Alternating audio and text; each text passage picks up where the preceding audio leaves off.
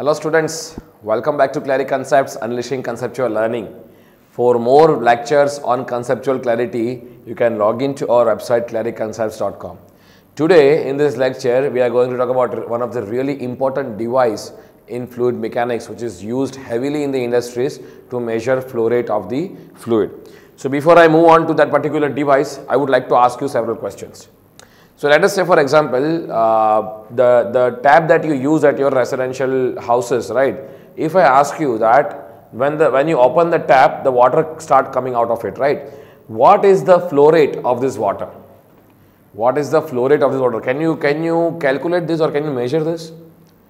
Pause the video, think about it. Now, first, I hope you are aware that what is the meaning of flow rate, right? What do you mean by flow rate? Flow rate means that how much amount of water is coming out through this particular tap in 1 second. Again, I am repeating. So that means you can say that from any section, let's say section, this is the section 1-1. So how much amount of water is crossing this section in 1 second?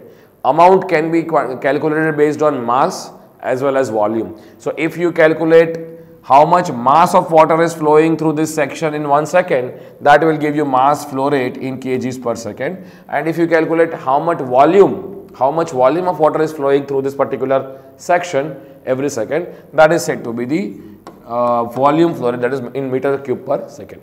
Now my question is, how do you measure that? How will you make sure that how much quantity of water is flowing through this section, or rather how much quantity of water is coming out through this tap in every second? Alright, let me give you an experiment today. Now let us say, for example,